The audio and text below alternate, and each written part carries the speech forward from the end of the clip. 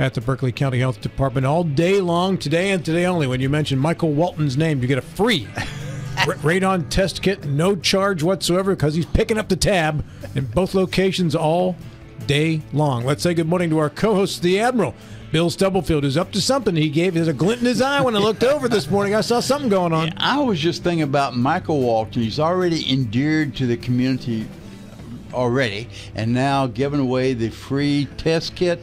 Michael, how much better can you be? How much more can you do for the community? Saintly. It's crazy. Yeah, St. Michael. St. Michael, yeah. Picking up the tab. You know, sometimes this can go into the millions of dollars, depending on the rush for the free radon test kits. And again, just thank you, Michael. This is generous of you. Quite welcome. And we probably have a call coming in from Susan, Michael's wife, said, "Don't do it, Michael, don't do it. It's too much money." Let's say good morning also to New York Times bestselling author John Gilstrap. Good morning. How are you, sir? Having sponsored the free radon test kits before, I will tell you the hardest part is going house to house and actually setting it up for people. That gets to be a burden. Yeah, well, he's got time. Something to look forward to. Sure. It's one thing to be generous with your money, another to be generous with your time, because time is so valuable. Exactly. And Michael, we appreciate yours this morning. Good morning to you. Always a pleasure to be here. Thank you very much for inviting me, Rob. You're very welcome. You're in the process now of accepting applications for grants? We are. Well, we've got a grant program called the Detlev and Mary Ellen Preisler Fund for the Arts, Music, Design, and Nature. And it's a wonderful program that was established by Detlev Preisler's widow, Mary Ellen. And it will award $150,000 in grants to nonprofit organizations that have a focus on the arts, dance, music, design, and then if they can incorporate nature into it, it even it brings in more points for their application. So we've got a request for proposal out right now. We'll accept applications through May 31st. How many awardees will there be? The grants usually range from $1,000 to $10,000. Last year, I think we had about 20 awardees who received grants from that program. And it's really nice for us to be able to offer this because it's the only field of interest grant program that we have that addresses the arts. Many of the programs that we are able to fund are youth and education, healthcare, human welfare, that type of thing. This is specifically for the arts and nature. So it's a real exciting program to be able to offer. It's the second year that Mrs. Preisler has done this. She's provided us with an endowed fund, but also this is a pass-through source of funding that goes directly into the community. We did just under $150,000 last year, and we'll do $150,000 again this year. Michael, arts cover a very broad spectrum. Does it include authors? If they're nonprofit authors, yes, it does. No, the vast majority of authors are nonprofit. Yeah. This one's hurting. This one's hurting. He's been picking up a lot of costs on radon test kits. That's right. Now, what we are doing is funding nonprofit organizations. So it's not specifically artists, but it is groups that. Can you give me examples? I can. Yeah. One of the ones that I like to talk about is the Black Cat Music Cooperative in Berkeley Springs. So this is a group that has been in existence for about 7 years, I believe. And they work not only with children, but also with adults. They've got a wonderful program where they have performances by their different groups that they teach and work with. And actually on Saturday afternoon, their Young Ukes group performed at the Ice House in Berkeley Springs. And this is a group of about a dozen young ladies and one young man, ages 10 to 17, who play not only ukuleles but also cellos and violins and guitars and sing. And they put on an amazing performance. And these kids have been rehearsing throughout the pandemic. Black Hat has an outdoor space where they can rehearse. They have access to musical instruments, and they work with the schools. They do all kinds of interesting programming, and then it gives the children and the adults an opportunity to perform in front of an audience. So that's just one of the things that we really like to be able to support, one kind of program. You mentioned schools, and I know you've just recently gone through a lot of reviewing scholarships. Bonnie was on one of the several committees. How many scholarships did you hand out? Well, we haven't awarded the scholarships yet. The decision has been made by the scholarship committee. It has to be approved by the board. We have a special board meeting on May 11th for the approval, and then the scholarships will be awarded. But we'll have about $160,000 in scholarships that'll be awarded.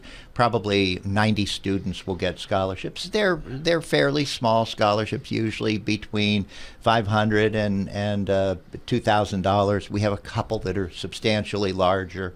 $5,000 a year is the one that we've talked about before, that was set up by Colonel Dennis D. Barron for the Civil Air Patrol, and we have 3 of those that are going to be awarded this year.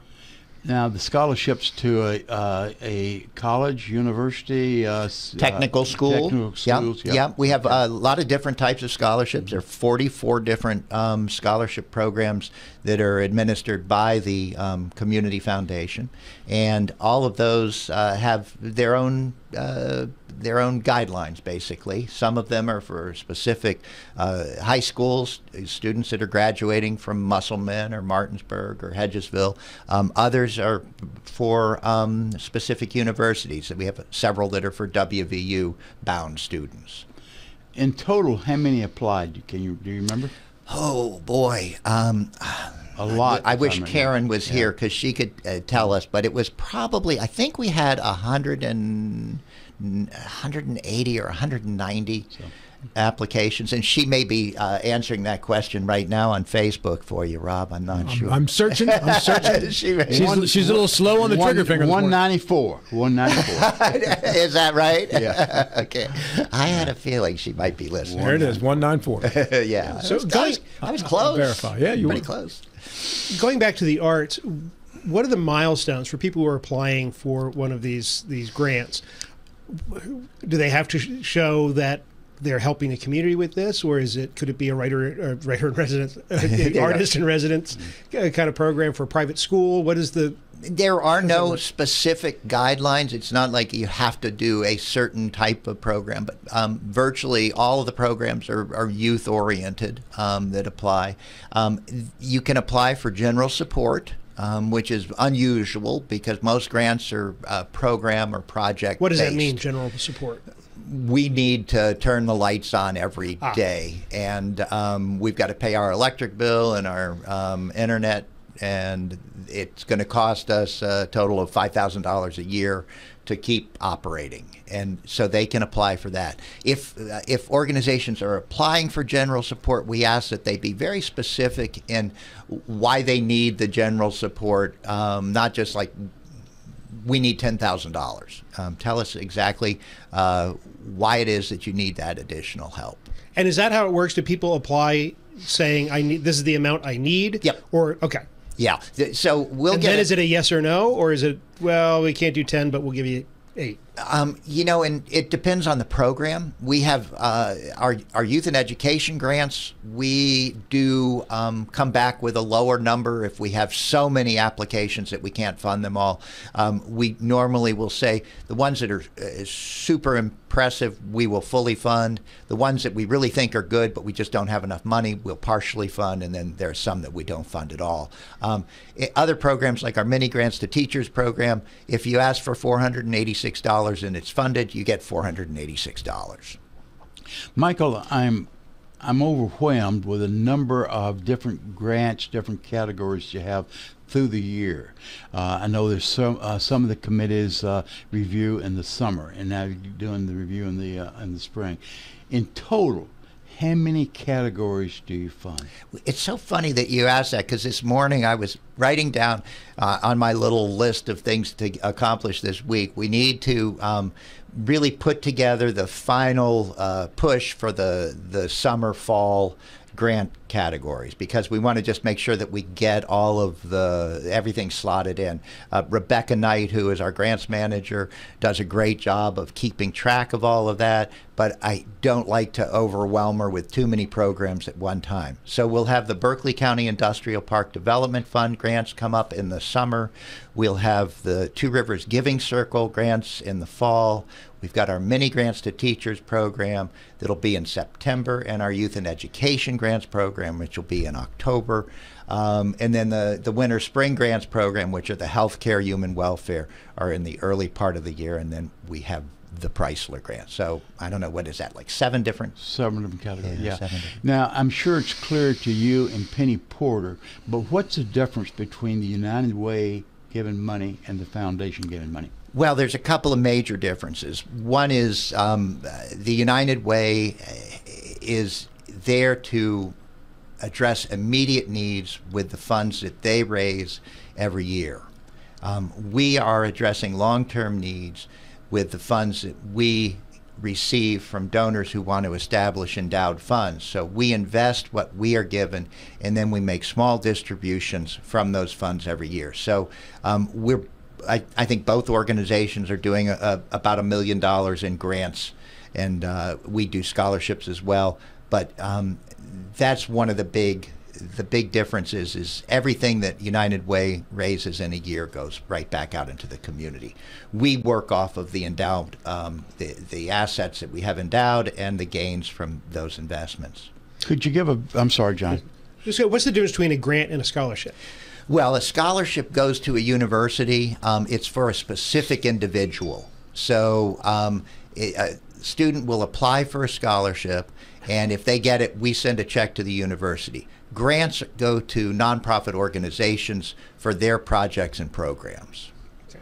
With limited strings attached, is that correct? For the grants? For the grants. It depends. Yeah. I mean, there are times where we'll get a grant and they have to do a specific, we'll award a grant and it's for a specific purpose, and they have to show that they've accomplished that in order to get the funding. Especially if we work with almost exclusively 501c3 nonprofit organizations, but sometimes we'll work with a civic organization, and if that's the case, they have to provide us with the verification that what they applied for the grant for was a charitable purpose and that it had been accomplished. And you're working with the Boy Scouts to litter abatement. Yeah, that's one of the groups that we work with, actually through Berkeley Community Pride. Yeah, exactly, yeah. So, the history of the foundation I found to be very intriguing. Could you very quickly review the history? Yeah, absolutely. Established in 1995 by a group of citizens in the Eastern Panhandle, originally serving Jefferson, Berkeley, and Morgan, and then about 10 years later expanding to Hampshire and Hardy with the affiliates there. The first donor was a gentleman named George Hancock, who gave the Community Foundation $100,000 as a scholarship in memory of his wife, who had been a Martinsburg native. And Holly Woods Hancock was a kindergarten teacher, and this scholarship awards 3 $1,500 scholarships each year to African American students who are heading off to college. So it's the first scholarship we had, the first gift to the Community Foundation. And our first president, Doug Roach, was a great inspiration to me and to so many people in the community. He led the foundation for 6 years as president, and then Tia McMillan became president for 3 years. And it's just been great people from the community who are the chairing the board of directors. And actually, Tia's son, Andrew McMillan, is our current president. And Doug's son, Scott, had been. Yep, Scott was president, and we've had some wonderful leaders over the last 27 years. So. What year did you take over, Michael? 2012. 12, okay. I had followed Amy Owen, who was just a great leader for the foundation, the first executive. And what were the assets when you took over, and what are they now? roughly? I think they were. It was up and down because we had just gotten the gift from Randy Smith. Yeah. And so we were in the process of building the Randy Smith Rec Center down in South Berkeley. So there were $1 million flowing here and there, but I think it was around $11 million when I took over in 2012. And if you'd asked me a year ago, we were at 40 million. We went down to about 36 million with the losses in 2022, but that's not unexpected. We'd had a couple of really strong years with investment returns in double digits. Do you shift with interest rates increasing? Do some of the investments shift to more cash-related products that are paying more interest? Well, we've always had about a 65% equity, 35% fixed income mix. The fixed income has been underperforming for years and years, and now certainly we are able to get 4.5–5% from a CD or a money market fund. So that has helped with the fixed income part of it. And actually, our investments are up for the quarter, just about 5% for the first quarter. So that's an encouraging sign. And when you distribute funds, you're distributing on a rolling average that goes back 3 years? 5 years, 20 quarters. So it helps to level out the peaks and valleys of the investment markets by doing it that way. And we distributed 4.5%, or we are distributing 4.5% this year. We've already awarded close to, it's got to be $400,000 in grants already this year, just with the youth and with the Winter Spring Grants program. And Randy Smith has recommended almost $100,000 in grants so far this year, just to support great programs that either he's found out about or I've brought to him, and it's wonderful to work with him because he's open to ideas and always looking for ways to support the community. Years ago, at another radio station, I used to interview this fellow who was a national scholarship person. He didn't fund them, he researched them, and he made mention of this website where he was working on where you could find all these scholarships, or maybe it was a book at the time. But he said there were scholarships literally for left-handed third basemen, red-haired ukulele players. You could find any scholarship anywhere, as niche-driven as you possibly could with the right amount of research. Do you have some fairly unique scholarships? Not necessarily red-headed ukulele players, but... No, that's one of the things when somebody establishes a scholarship with the Community Foundation, we want it to be broad enough so that it appeals to a larger number of people. It can't be so narrowly focused. I mean, I think maybe one of the more narrow-focused ones would be the one that Colonel Barron set up for Civil Air Patrol, because you've got to be a cadet, a leader in the cadet program of Civil Air Patrol. We have one that John Whalton established that is for Musselman students in the top 10% of their class. That's about as specific as. Sometimes it's athletes, but most of the time it's academic and their community activities that are weighed heavily in the application process. What are your deadlines for applying? Usually the scholarship application is late February, early March. I think we were March 2nd or 3rd this year. And it goes online live in early November, so there's plenty of time for students to apply for scholarships. You recently added a person to the staff. We did. We're excited to have Susan Caperton as our associate director. Susan has a law degree, has been the president of CASA for a number of years, was one of the founders of the backpack program in Morgan County, ran Morgan County Partnership in the early days, has been doing a lot of volunteer work while her 3 daughters attended high school, and now they're either graduated from college or in their final years of college, and so we snatched her up and are thrilled to have her as part of the team. You folks, I was reading in the press release how the timeline has gone in terms of adding staff. You do that rather judiciously. We do. We've been, we're very lean. We're not one of those organizations that is trying to grow a staff and then figure out how to pay it. We want to make sure that we have the resources available. We've been very conservative over the years and continue to be conservative, but we do have a great team now. I mentioned Rebecca Knight as our, she started out as our office manager, administrative assistant, and it was just so clear that she was multi-talented. We gave her the grants program. She writes all of our press releases and does a great job with that, and is very good with the finances as well. So she's super. We have Karen Hammond Dunn, who is our program manager for scholarships. And what we did when we realized that we had a number of really large scholarships that were paying substantial admin fees. The admin fee for scholarship is 2% that comes to the community foundation. Because they are a lot more complex than the other funds. The other funds are 1%.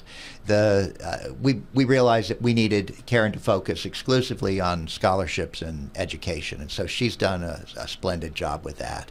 And then Amy Pancake is our affiliate director, and she works with the volunteer boards over in Hampshire and Hardy County and does all the work for us over there. So, Michael, if my math's right, you've gained about $30 million over a period of about 10 years. How do you encourage, or how much encouragement does it take to have more additional people to invest in the foundation? Well, what happens, a lot of times it's the professional advisors, the financial planners, trust attorneys, who will bring clients to us. Really, one of the biggest resources is the trust offices at the banks that we work with. We have investments at 7 local banks, and the trust officers will often call and say, I've got somebody who'd like to meet you and may want to set up a fund. May not fund it now, but in an estate plan. So we received over $2 million in gifts last year, and the majority of those were from estates. Bill, you have a fund for picking up litter through the foundation, do you not? We do have, yes. Started a few years ago, and that's the one Michael referred to earlier with the Boy Scouts. And it was set up, it was designated for county beautification, roadside litter, and it took the 5 years of growth as well. And so now the money's been distributed to Berkeley Community Pride, and we've worked with the Boy Scouts, but we're looking to work with other organizations as well. The idea is that we pick up a road frequently enough, we change the mindset. Most of the other litter pickups, you pick it up one time, you may do it again 6 months later. We're trying to do a few number of roads on a bi-weekly basis. Hopefully it will change the mindset of throwing trash out the window.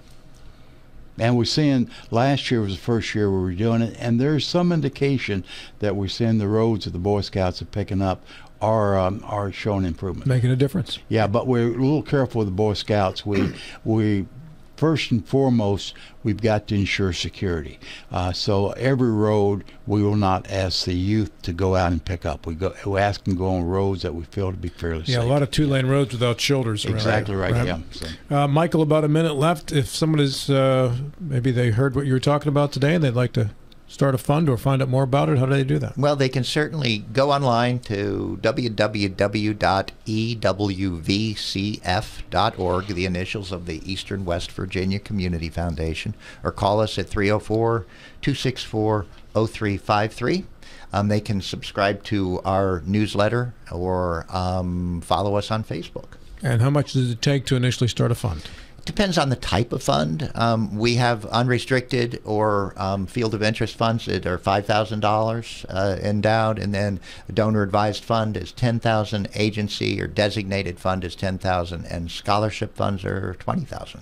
Are all of these funds in perpetuity, or are some of them scheduled to sunset at a certain date? They are all established as a permanent endowment. They can be spent down to a certain level in some cases, but most of them, what we encourage donors to do is to work with us if they want to have a lasting legacy that will fund programs and projects that are dear to them in perpetuity. If I can add one more. I couldn't stop you if I tried. No, that's right. Yeah, one of the nurses that worked for hospice was killed a couple so years ago with an automobile accident. So the board of hospice and the staff at hospice wanted to set up a fund in memory of this particular nurse. That's correct. Michael, thank you very much for coming in today. Always a pleasure. Thanks so much, Rob. Pleasure's ours. John, Bill, Michael, good to great see seeing you. Say hi to Susan. I will.